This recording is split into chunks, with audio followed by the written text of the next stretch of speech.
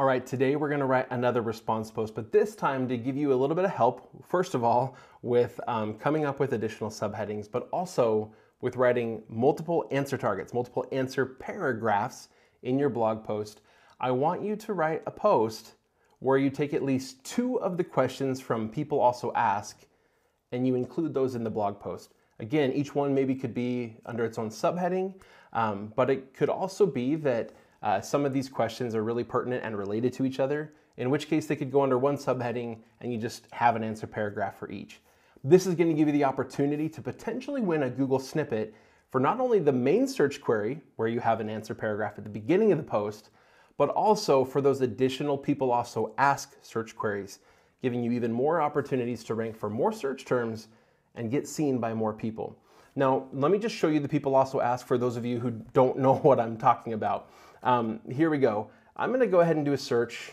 Are chipmunks squirrels?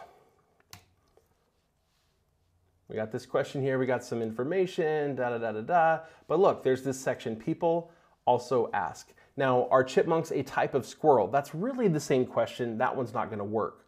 What's the difference between a squirrel and a chipmunk? That isn't the same question. It seems really related, but it's not quite the same question. Writing an answer target for are chipmunks squirrels and a separate for what's the difference between them is a great way to rank for both of these terms. Can a squirrel and a chipmunk mate? And are chipmunks dangerous? The dangerous one feels like maybe we're going a little bit far afield, but Google thinks it's related enough. So 1 or 2 or even 3 of these could potentially work. If you pick a topic for this blog post and come to the People Also Ask and find that there isn't this section, it just doesn't exist, or that the questions are just totally off, they just aren't related enough, then just go ahead and pick a different topic for today's exercise. I think it's a great opportunity, though, to practice flexing that muscle and learning a little bit more how to write multiple answer paragraphs so that this blog post can rank for multiple search terms.